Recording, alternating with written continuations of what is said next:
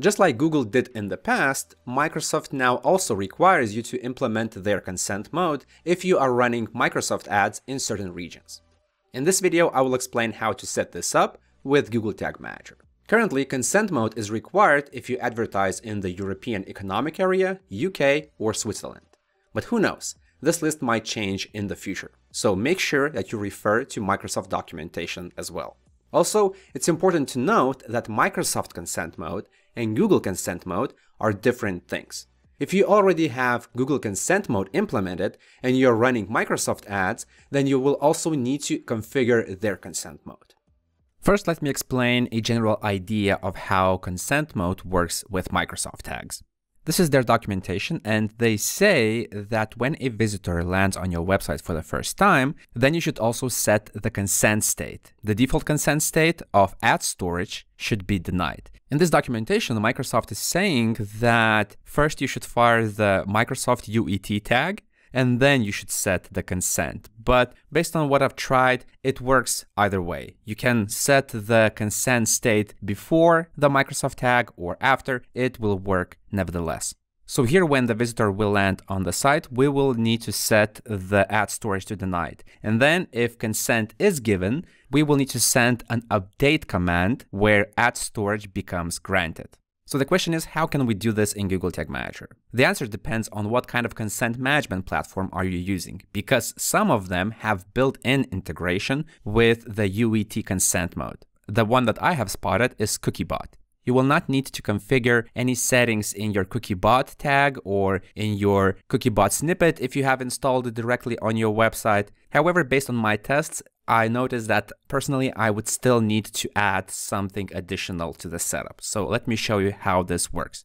Here I have a demo website, and on the site I have installed CookieBot. Right now I have not given any consent. In Google Tag Manager, the Microsoft UET tag is already firing. It is set to fire on initialization. Now, if I go to the website, I still have not given consent. I open Developer Tools, so I click three dots, More Tools, Developer Tools, and then I go to Network and enter Bing in the search field and then refresh the page. We can check what kind of data was sent to Microsoft already. So I click here, and if consent mode was implemented properly by out of the box, then we would have a parameter called ASC, and its value would be D. D means denied. But in this request, I don't see any ASC parameter. That's why, in my opinion, we will still need to set the default state as denied. However, if I give consent, so I click Allow All, the Microsoft tag will automatically resend a request to Google Analytics. That request will be related to consent. Its state is updated, and now we have ASC, which is G. G means granted, or in other words, the consent was given. So as you can see here, we have the consent, but in the first request, we did not have the consent state. That's why personally, if I am dealing with Microsoft tags and CookieBot, I always set the default denied consent for the consent mode. This could be done in Google Tag Manager by going to Templates, then in the Tag Templates section, click Search Gallery, and then in the search field, enter Microsoft. And here we have Microsoft UET consent. Click Add to Workspace, Add. And then let's go to Tags, New, Tag Configuration, then Microsoft UET consent mode, Default, and then we can set to Denied. Then we will set this tag to fire on Consent Initialization All Pages. And then we can name this tag, for example, Microsoft Consent Mode Default. Save the tag. Then I will go back to the website and I will delete the CookieBot cookies in order to see that cookie consent pop up again. So I will go to Application, Cookies, My Domain, and then I delete cookie consent cookie. And I can refresh to check it. And the pop-up appeared again. Now let's go back to Google Tag Manager and I will refresh the preview mode because I just added the default consent state. When the preview mode is reloaded, I will go back to the Network tab of the Developer Tools and I will see the request, actually two of them. One of them is consent, its status is denied. Then we have the page view or actually page load, which was initiated by the UET tag, and its state is also denied. Now, if I click allow all, or I select just marketing and then allow selection, but in general, I give consent to marketing, so I will click that, another request, which is consent, will be sent, and its ASC value will be G, which means granted. So when it comes to consent mode, this is pretty much it if you want to implement it for your Microsoft tags. But if you're familiar with Google consent mode, there are two types, basic and advanced. Advanced means that if consent is not given, the data is still sent, but with some limitations. So the same is happening here. We are still sending data even if consent was not given. If you want to be more compliant and you want to send the data only when consent is given, then you can add additional limitations to the UET tag so that it fires only when consent is given. So I will still keep the default denied, but I will need to change the trigger of the Microsoft UET tag because right now it fires on initialization regardless of consent preferences. But if I go to the preview mode, here CookieBot pushes additional events related to consent. So when consent state is updated, or basically it is set somewhere in the data layer, then we get this cookie consent update event. And there's also another event, which is cookie consent marketing. So technically you could just set the Microsoft UET tag to fire every time this event fires, because CookieBot on each page view, when marketing consent is given, will initiate this event. When it comes to consent management, there are many ways to achieve the result. Technically, you could even fire the tag on this event, but then you would need to additionally use a variable that checks the consent state. So if you want to keep things simpler, you could just fire the Microsoft tag right here on cookie consent marketing. If you're using a different cookie consent platform, then you might need to use a different event as a trigger.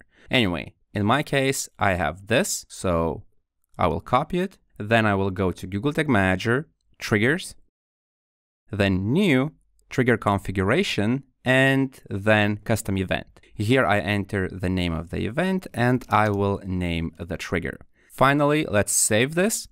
And then I will go to Tags, Microsoft UET, and then instead of initialization, I will remove it and I will select the cookie consent marketing. Let's click Save. Now let's go to the website. First, I will delete the consent cookie here so that the next time I will see the cookie consent pop up again. Now I will reload the page. And here I see the consent pop up.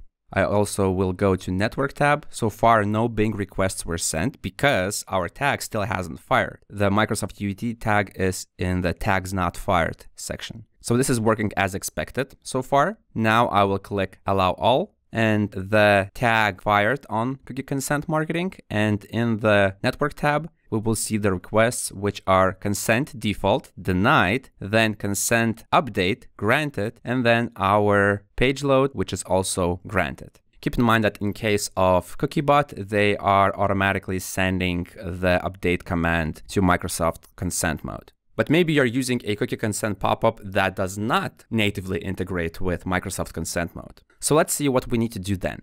Here I have a different example. Right now I'm using CookieHub, which is another consent management platform. Right now, when I'm recording this video, they do not have a built-in integration with Microsoft consent mode. That's why we will need to configure more things. Just like it was with the CookieBot, we will need to set the default consent state. Let's do that by clicking New, Tag Configuration, then Microsoft UET consent mode, default command, default status of add storage is denied, and then we will set this on consent initialization. Let's name this tag and hit save. Then I will enable the preview mode just to see what kind of information does CookieHub push to the data layer when I'm interacting with its pop-up. So I will click preview. This will refresh the preview mode. Right now we have these events. This is the pop-up. Now let me click allow all cookies. And here I get a bunch of different events. For example, CookieHub marketing. There's also CookieHub consent update. So every time the consent state is updated, we could technically fire another consent mode tag to inform what is the current status of the consent. So let's use this event. We will create it as a trigger. I will go to Google Tag Manager triggers section, then new trigger configuration, custom event, and paste that event. Then let's name the trigger, save it, and then let's go to tags because we will need to create a new tag for the update command. Let's click new, tag configuration. Let's select the tag template, update command, and we can dynamically fetch the consent status related to marketing. Because in the data layer, if we go here and I go to the data layer, I will see Cookie Hub marketing true. And if you're using a different consent management platform, then maybe you will have a different variable. But I have this one, so I will copy it, and then I will use a variable in this field. I don't have it yet, so I will create a new variable. Its type will be data layer variable, and this is the name that I want to access. Here in the data layer, this is the event name that I will access with this variable. However, there's one thing. The value here is true or false, but I need granted or denied. That's why we will need to format values. If this variable's value is true, then we want to get granted. Otherwise, we want to get denied. Also, if such variable does not exist, we also want it to be denied like this. And then let's name the variable and save it. This tag should fire when consent is updated on a page. So in the triggering, I will select Cookie Hub consent update, and then I will name this tag. Click Save. Then let's refresh and check if this is working. But before I do that, first I will delete the Cookie Hub cookie so that the cookie consent pop-up appears. And now I refresh the preview mode. All right, the preview mode is connected. Now, if I go to the network and I have Bing entered here, I will have several requests. The first one is related to consent, default, it's denied. Then we have page load, which is also denied because I still have not given consent. And here we have one more consent update and it's still denied. The reason why this happens is because, at least with CookieBot, if consent is not yet given, we still get the cookie consent update. I mean, Cookie Hub consent update event. But technically this is not a problem because we can send multiple update commands to the consent mode. Now, if I click allow all cookies, the update event will happen again, the tag will fire again, and this time we will have one more request. It will be consent, update, and granted. Now, if I go to the next page, let's say here, then I will get default, which is denied, then page view, which is still denied, but after that we have cookie consent update granted. So what this means is that Microsoft will still take all this information into account and will process it properly. But just like it was with the previous example with CookieBot, our requests were still firing when consent was not given in the very beginning. I mean, the cookie consent pop-up appears, but the Microsoft tag still fires. If you don't want that to happen, then you could limit the trigger of the UET tag. Right now, it just fires on initialization regardless of consent. But you could fire it only when marketing consent is given. Or in other words, this event right here happens, which is Cookie Hub marketing. So I will copy this. Then I go to Google Tag Manager, triggers, then new trigger configuration, custom event, and I will create this trigger. Then let's click Save. And let's go to tags, Microsoft UET, and instead of initialization, I will add the marketing trigger and click Save. Now I will delete the cookie and test again what is happening. Let's click Preview to refresh the preview mode. This is the pop-up. I still haven't given consent to marketing. And if I click here, you will see that my UET tag still has not fired because I still have not given consent to marketing.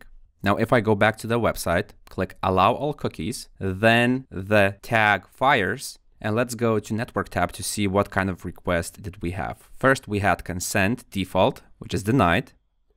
Then we have consent update denied because that's how Cookie Hub works. We get at the very first page view one consent update and then another consent update when we actually interact with the pop-up. But this is not a problem. We have denied here. Then we have another update, which is granted.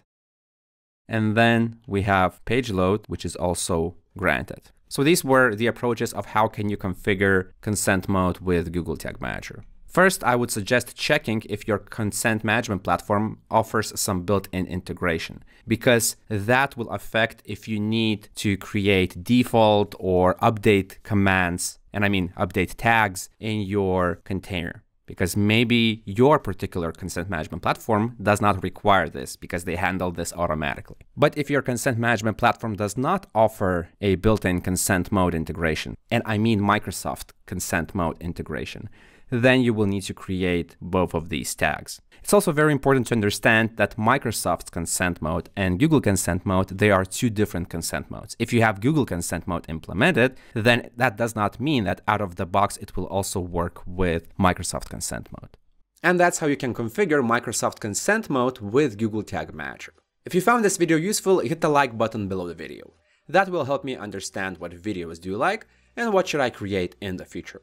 Also, if you want to learn more about Google Tag Manager or GA4, then subscribe to this channel. My name is Julius, this is Analytics Mania, and I'll see you in the next video.